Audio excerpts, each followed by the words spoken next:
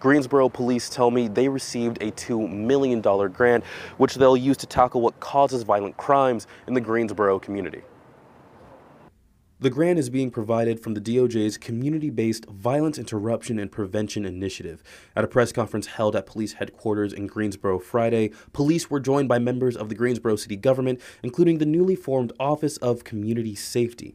Regina Glaspie said police and their outreach partners want to make a difference and use a new strategy to reduce crime. So if you're really going to deal with crime, you've got to deal with housing. You've got to deal with economic mobility and lack of employment. You've got to deal with low-performing schools, with education, healthcare. There are so many issues that drive crime.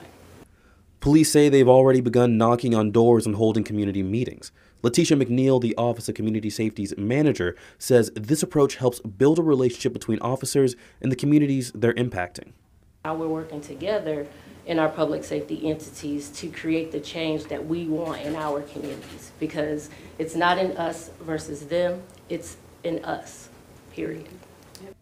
And Interim Police Chief Teresa Biffle said police and the communities they're speaking with share a common goal in reducing crime, and she's confident other cities will follow Greensboro's example.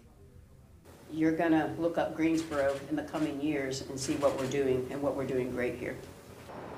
Greensboro Police say the funds will be used over a 3-year period.